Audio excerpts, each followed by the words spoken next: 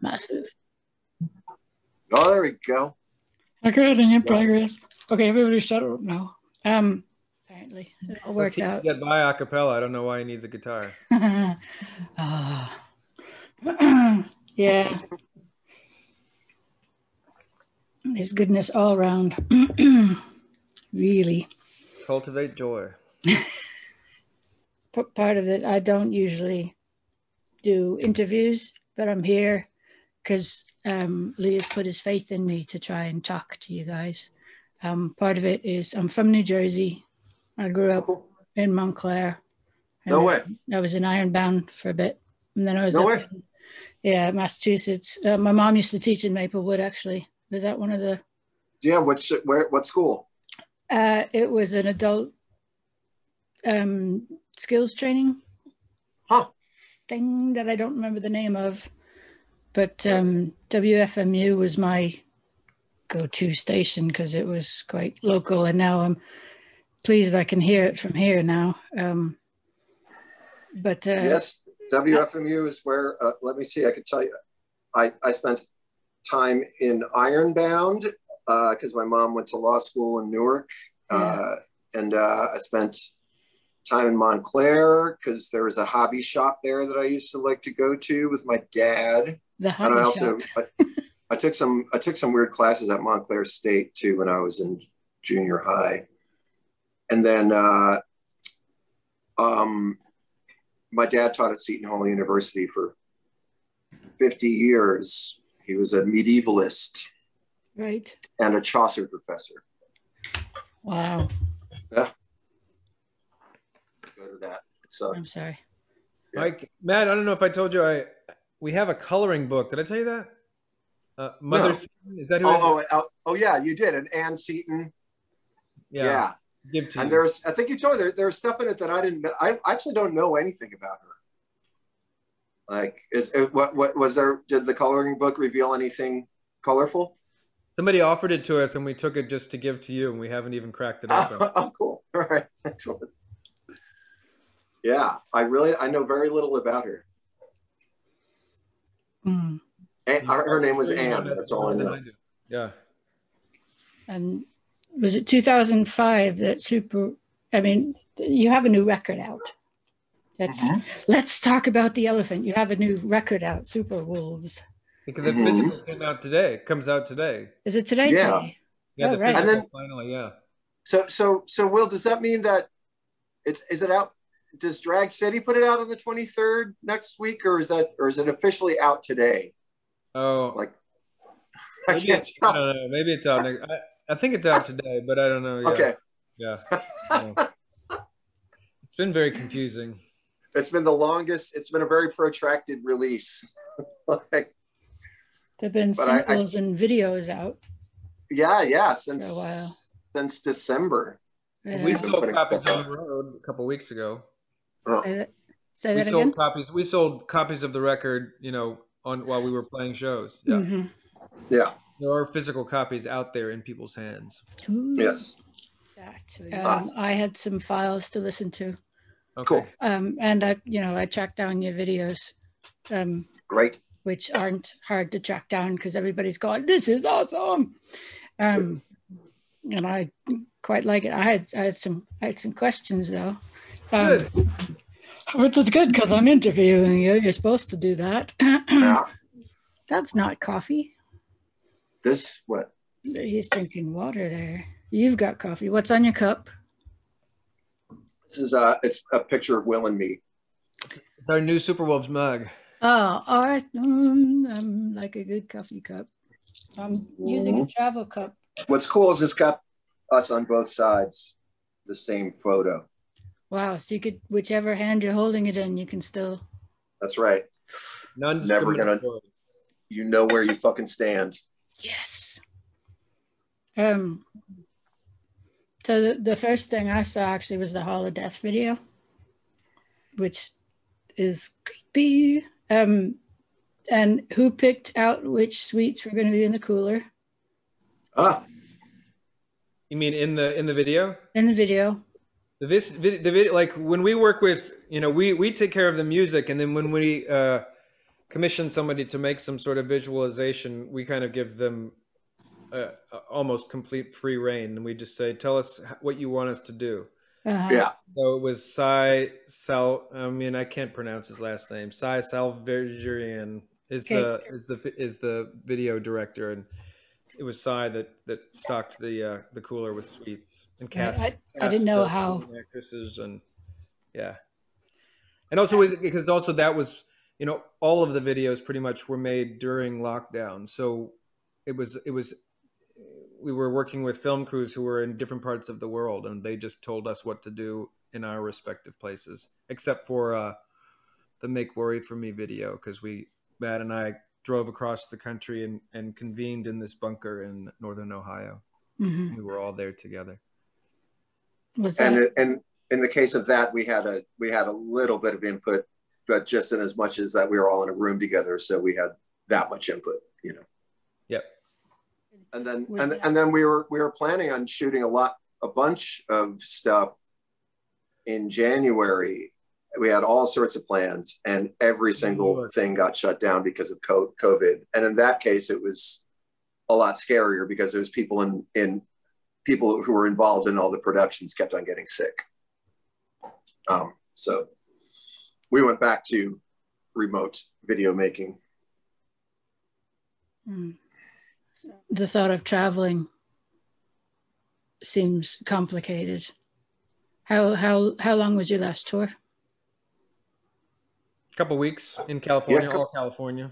So we only had to do one state's laws, although those laws changed during those 2 weeks.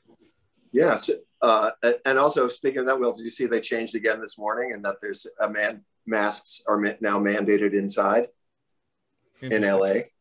Yes. So we will probably have to do something about that show. I wonder. Yeah. Okay. Yeah. I mean, I'm hoping they could just move it outside, you know? Right. But it should be something to check with Botch about. But as far as traveling goes, Kath, it was flying. I didn't mind at all. In fact, I prefer I like that people are wearing masks while flying. And the airport was, at least in the States, was more manageable because there was less people. But I hear that in Europe, I heard yesterday there was like a riot at Charles de Gaulle Airport as far as traveling goes. But it was really cool getting to go to California and getting to play shows. But we did these socially distanced outdoor shows. That, as Will said, they by the time that we got to California and we're doing the shows, everything had relaxed quite a bit, but it was still outside, and it still did not feel like a normal situation. But then by the very last show, the mask mandate was gone, and so the audience only for the last show was free to sit close to each other with no masks on. Yeah. Right. It was interesting also that once the masks were off, it seemed like the audience was more like, sort of like, shut up and play. Did you notice that, Will? Like they're kind of like way back. They went back to that mode. You mean at Pioneer Town? Yeah. All right. At least that was an emotion that went over me at one point. I was like, all right. Like, so much for people like feeling like there's a give and take. It was more like, all right, I'm here. Let's party. Entertain me. But didn't we also got a blowjob offer shouted from the audience at Pioneer Town? Yes. Yeah. So it balances out. Yes. That's give and take of a certain type. Yeah. I think that's what audiences are for. Give and take. Give and take. Right.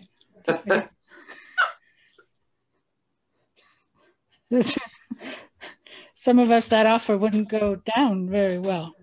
Hey. Just it's hard to swallow, I know. So like I said, anything you don't want going out on there, you're welcome to say that at any point. And on the other side, honestly, if we cover a topic you don't want to be airing, please do let me know. The Super Wolf manager is like is standing behind me going.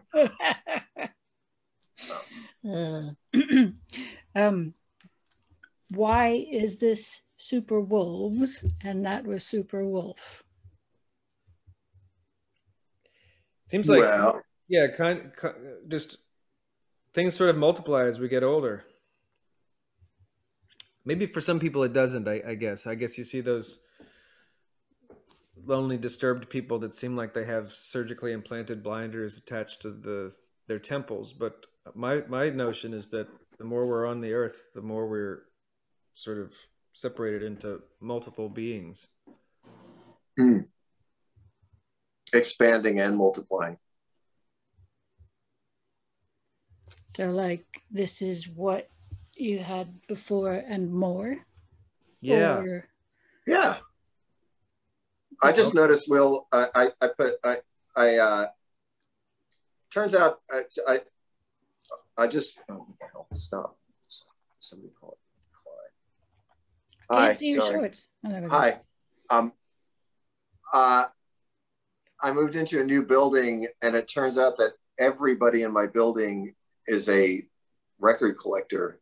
And so I've been leaving records out in my lobby for people to take. And I noticed, Will, did you see how the records look one next to the other? No. This is they look really of a piece together, and there's this thing going on with the hands. It's really cool. It looks very deliberate. Super Wolf and Super Wolves look good together. Yeah, because there's a hand and a hand. Take a look. It's cool. Is it like Adam and? Yeah, kind of. Yeah. This is the artist from who did the first record. It's Matt's cousin. Yes. Right. But the which is also I'm only bringing it up because, again, Super Wolves, hand, just also an idea of continuum and relationship,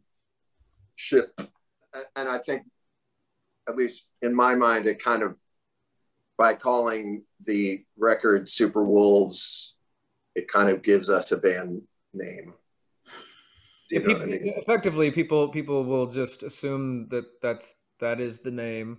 Yeah. But the idea is that it's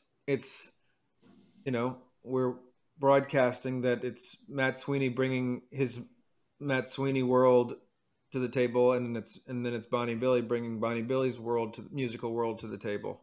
Yeah.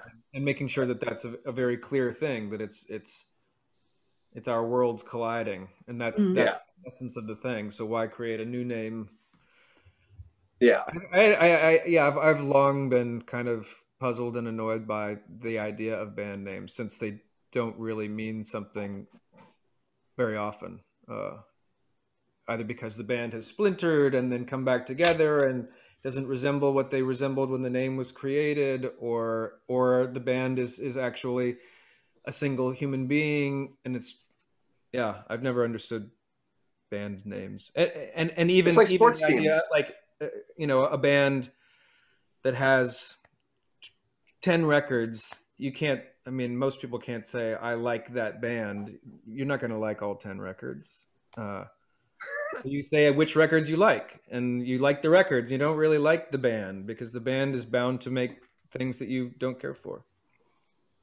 I was saying about this the other day, Will, and I guess it's really obvious, but it never occurred to me on the subject. I think it's a sports team thing. It's I think maybe that the thinking is exactly the same as sports teams, because me and JR were talking about how we neither one of us have it in us to root for a team, because we just don't understand the idea. It's like, this team doesn't care about me. This team is constantly changing members, and you know what I mean? And it occurs to me the other, I was like, oh, right, rock bands. You know what I mean? It's like, I suppose it's some sort of identifying with the brand and imagery and some kind of pretty random value system that a band apparently is supposed to be representing. You know what I mean? In the same way, I guess, the sports teams, in some ways. I don't know. Yeah. But I think that the comfort that people have in saying, I like this band, is possibly very similar to sports team. Yeah, I like the Jets. Yeah. So this way, and I think that we're kind of, again, I kind of like the Super Wolves thing, because I'm not sure, I'm sure some other people have done it, but this, like Will says, gives an idea, you know, it's these two worlds that Will and I have meeting, but then there's also a recognition by giving a consistency to the album titles that there is a unit, you know, and maybe something that you can expect. What do you think's changed? We've just gotten better. Yeah. You get older, you get better. More time to play music and think about stuff and live life and get our asses kicked and be resilient, pick up and deal with the deaths of people that we love and deal with the deaths of relationships that we thought would last, and singing 16 years more worth of music and playing 16 years more worth of guitar, and, you know, hearing more music, yeah, practicing more music, writing more music, meeting more people who talk to you about music and share things about music. Yeah. So, and all those things, I think it's been an improvement, and maybe, you know, again, I guess talking about the relationship between the two records, I feel like it's cool that I like that the records have similar titles and similar art, or have a cohesion, because it reflects, this is what 16 years sounds like, I suppose, you know. Yeah, if you want to know what 16 years sounds like, just listen to these two records, and then you're golden. Yeah.